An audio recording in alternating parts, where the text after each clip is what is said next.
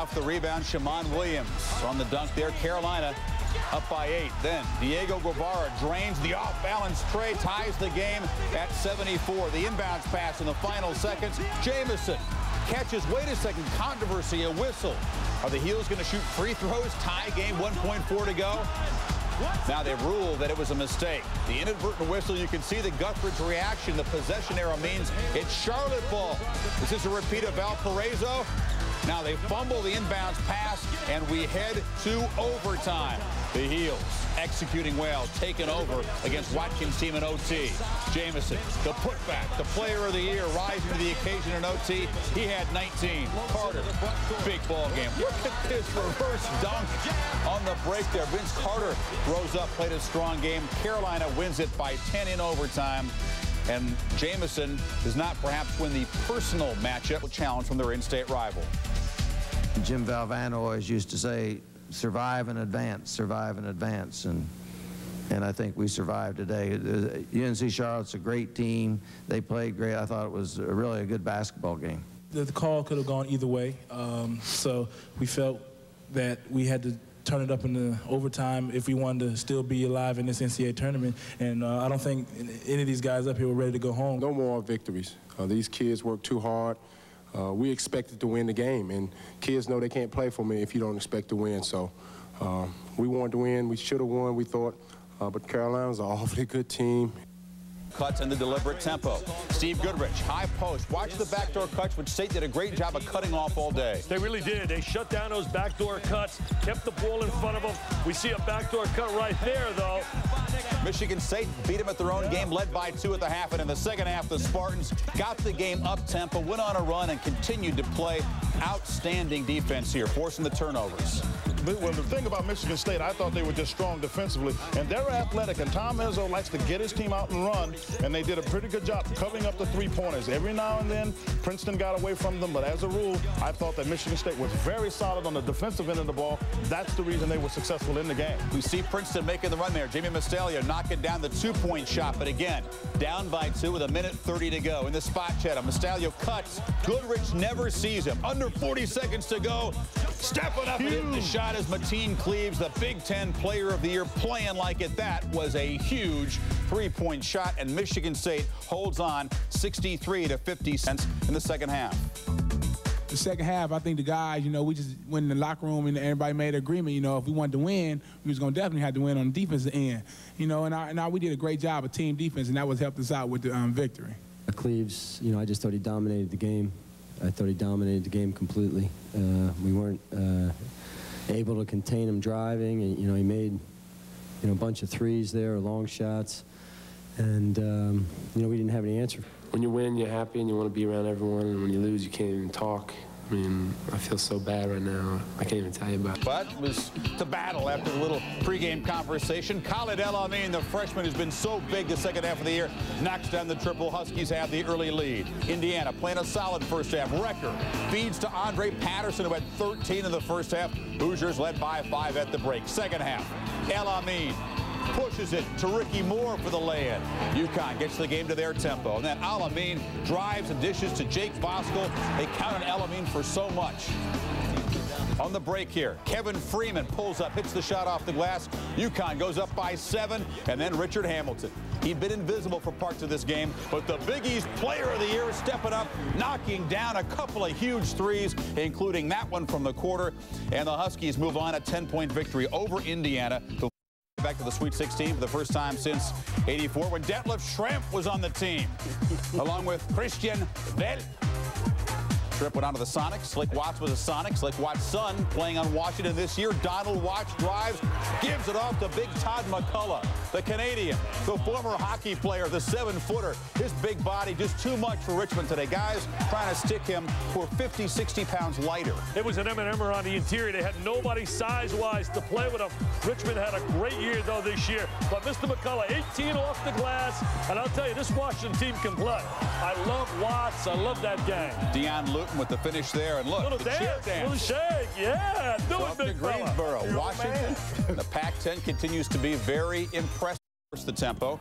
Andre Miller going through that Arkansas D, though, gets the friendly roll in this game. Arkansas, meanwhile, guys, their leading scorer, Pat Bradley, they played the good defense on him. Well, he gets in foul trouble, only gets 3 points in a 1 3-point shot, a total of 5 for the game. They really did a great job of shutting him down because in their win over Nebraska, he had 19, and Bradley was just stymied all game. He takes away all of their outside shooting, Chris. I mean, that's the real problem when you look at what Arkansas's problem is. He gets away here, and he's able to get a shot, but without him, they have no real scoring. The only other thing they might get is if Kareem Reed gets going, Dick. I'll tell you one thing, Utah had to survive an unbelievable run by Arkansas with its pressure defense. They stepped up big time and came back really strong, but not enough. Sweet 16, first time since '95.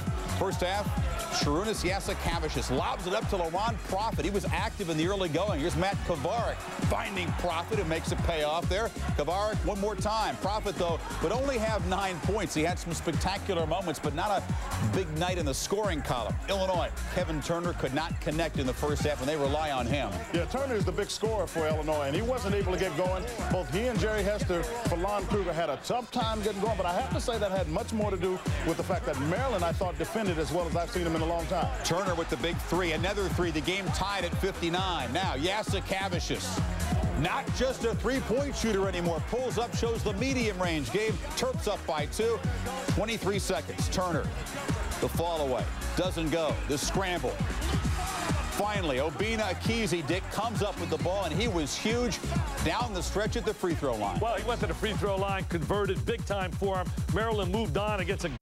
Rico Hill, the guy the Redbirds rely on in traffic, to Dan Muller. All 45 minutes in the first-round win over Tennessee. Ties the game at 32. But after that, an unbelievable explosion for Arizona. 13-zip run in a minute and a half. 13 points in 90 seconds, and they kept the run going. I'll tell you, you talk about a run. They got 3 guys, lethal weapons, Simon and certainly Bibby and Dickerson, that can flat out play and will play at the next level. No doubt about it. Big-time producers. They got the ball inside. A.J. Bramlett dunking it down. Edgerson inside. Dickerson on the lane here. And Jason Terry also got into the act. A very bad opening game for Terry. He didn't have his lucky cat socks. They were left behind. He had them FedExed in from Tucson. Terry has the lucky socks. No more 0 for 9 night. Final 4. First half, Rafe LaFrance gets the pass up and under for the score. Kansas lead at the break, only 2 points. Rhode Island gets hot. Tyson Wheeler from 3. Catino Mobley, his backcourt mate, around a screen. They don't reach him. Rhode Island pulls in front by 3. Roy Williams trying to inspire his team. Later, he would throw off the jacket, but Kansas continued to struggle. Lester Earl loses the ball. Preston Murphy misses. Mobley comes up with it. Fall-away jumper goes. A 10-point Rhode Island lead at one point. The lead cut down to 7 when Ryan Robertson makes the steal. Stops, pops, cuts the lead down to 4 in the final 2.5 minutes. Jim Herrick's son, Jim Jr., the assistant at Valpo. He wants URI in the next round. He also would like to see his dad win. Rafe LaFrance misses the free throw. Kansas rebounds. Robertson the 3. This is shades of the Arizona loss late in the tournament. Desperation heaves, not going. That one well short by Paul Pierce. And Rhode Island pulls off the upset as Kansas becomes the first #1 seed to lose, 80-75. The 4th time this decade Kansas has failed to make it past the Sweet 16 as a #1 seed. URI to the Sweet 16 for the first time since '88 when Tom Penders was the coach. On shock of Ole Miss with the last-minute shot. And here's Bryce Drew, the man who hit that shot. Buries the triple here. Valpo would go up by 8. Florida State trying to battle back. Kerry Thompson in the lane. 2 of his 16. FSU up by 3. Less than a minute to go in the second half.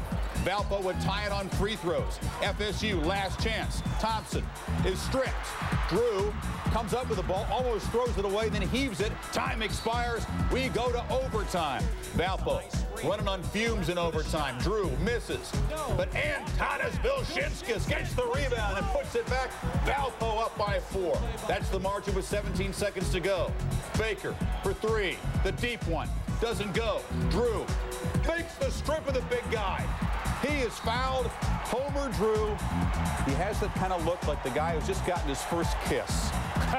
He's going to the first Sweet 16. Florida State comes up a little short, and Valpo marches on in overtime.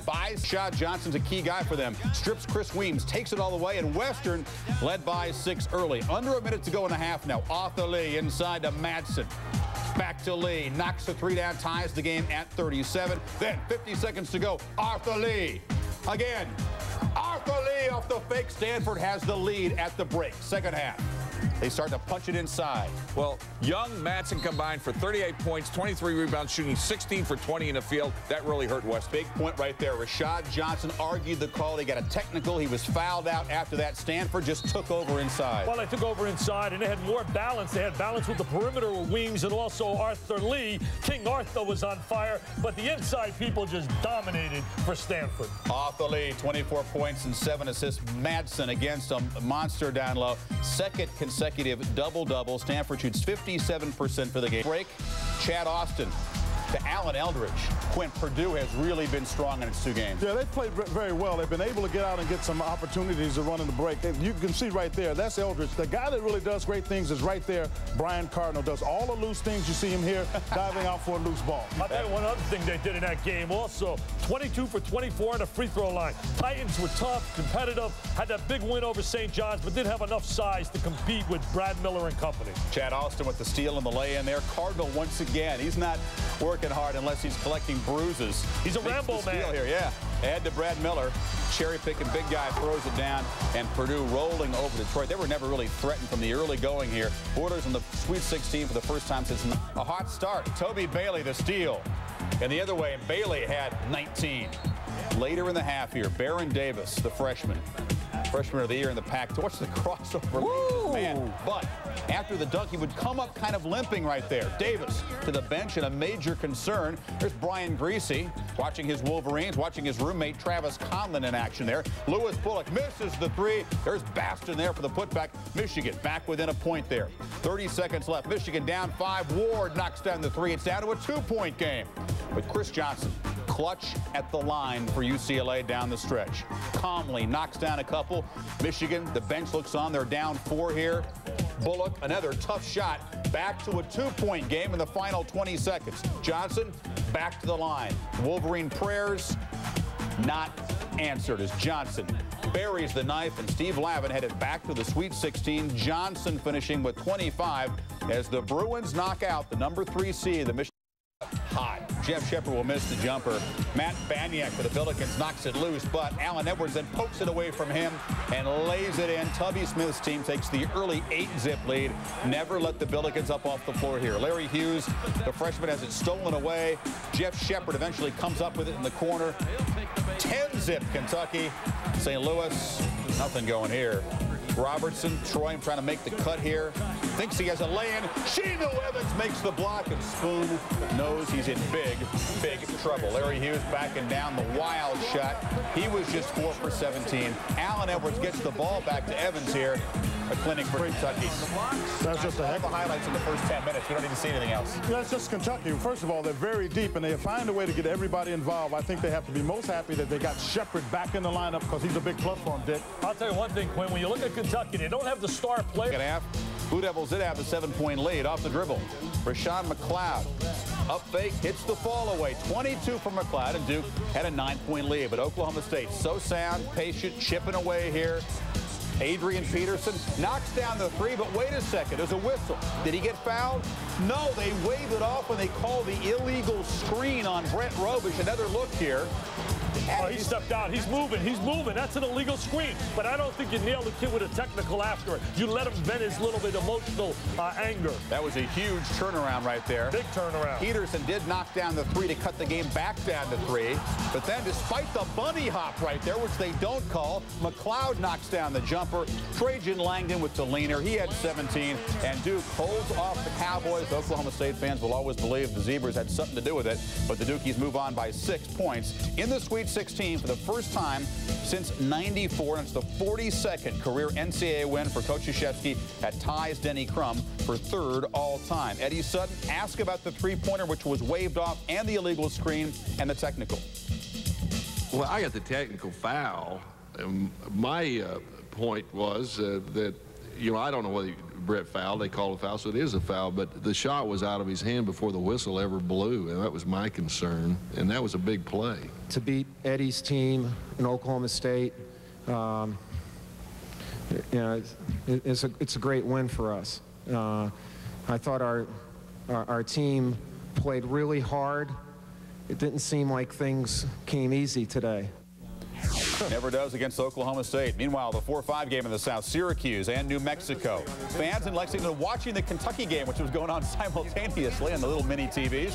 Wasn't much to see in this game if you're a Kenny Thomas fan. Turning inside, frustrated by the Cuse defense. Well, the 2-3 zone really surrounded him. He ends up going 4 for 16. Not really a big factor, even though he had 12 points and 12 rebounds. I'll tell you one thing, Digger. He's had a tough time in tournament play. But you know what else about this matchup? Syracuse goes on, didn't shoot well from the three-point range.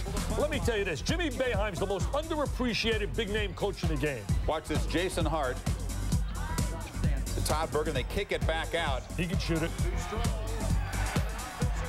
But that's what it came down to ultimately, Chris. They were just so much faster to the ball, Syracuse was, and that's how they were able to beat New Mexico. You know, Kenny Thomas has struggled, but Syracuse was the team that needed to get out and get a win, and they played with some purpose.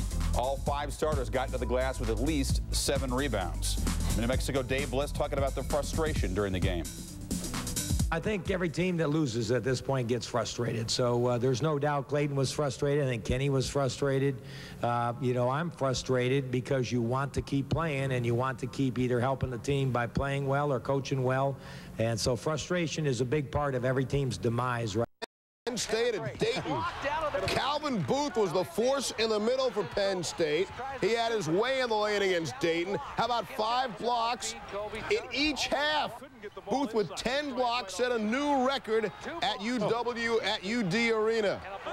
Then late in the game, Penn State was up 73-72. 46 seconds left. Pete Lasicki to Jared Stevens off the inbounds, puts it in. Penn State up 3, and the Nittany Lions hold on to win in a block fest, 77-74, led by Booth. Tony Rutland trying to bring Wake back. Actually put him in the lead. And he does with the 3. He had a 15-team high points. Wake would build an 8-point lead, but then here comes Vandy. James Strong steals the pass to Drew Maddox. Back to Strong, who goes up strong for 2 of his 11. Then it's Drew Maddox with the ball again to Austin Bates, who scores left-handed. He had 11 points, did Bates. Vandy up 3, which is your lead with 15 seconds left. Jan Van Bredekoff wants defense or Tony Rutland to miss the game-tying 3. He got the latter. Wake senior Jerry Braswell bombing as Vandy wins 72-68. The Commodores are 1 win away from going to the Madison Square Garden at NC State. NC State couldn't find the bucket the first half. Kenny Inge misses not once but twice, and then C.C. Harrison for 3. He missed all 7 first half field goal attempts. The Wolfpack shot 20% in the first half and only 14 points at the break. But here they come in the second half. C.C. Harrison connects here. NC State got as close as 4 off a 13-0 run, and with under 6 minutes left to play, here's Rich Eisen with the call. Jermaine Jones for 3. Georgia goes on to win 61-55. 25, Travis Spivey finds Harpring for the 3. Georgia Tech on a 9-zip run to start the second half. They led by 1 over Penn State. But Dion Glover has his way baseline and gets blocked by Calvin Booth. And on the next Penn State possession, Pete Lasicki to Booth for the lay-in and the foul. Booth with 16 points in the game. Georgia Tech down 3 seconds to go. Glover, the steal off of Greg Graves. Could Harpring tie the game, send it into the overtime? Let's see. No, but I wanted to build up the suspense. Bobby Crevens wanted a foul. He's not going to get it. Harpring with 25 points, and Penn State is heading to MSG with the victory, 75-70. Harpring finishing his career 8 points shy of a school scoring record. For Marquette down 4, John Cliff nailing the 3 ball from the wing, and then Cliff wasn't done. He likes that spot. Marquette up 2, under a minute to go. Marquette up 2. Minnesota's Sam Jacobson. The Jake. Wow, he looked like a snake in the paint. We're tied at 71. After a Marquette miss, under 30 seconds to go, Jacobson doesn't make it look easy. Tough lay-in. Minnesota led by 2. One last chance for Marquette. 7 seconds to go. Hutchins, the drive. Kick it out to Cliff. Cliff can't find it from there. Jared Lovett misses the putback. And Kevin Clark and the Golden Gophers are headed to the Big Apple. Rich, that's about how you get when you're headed to New York City, aren't you? You're very excited. Sam Jacobson scoring 16 of his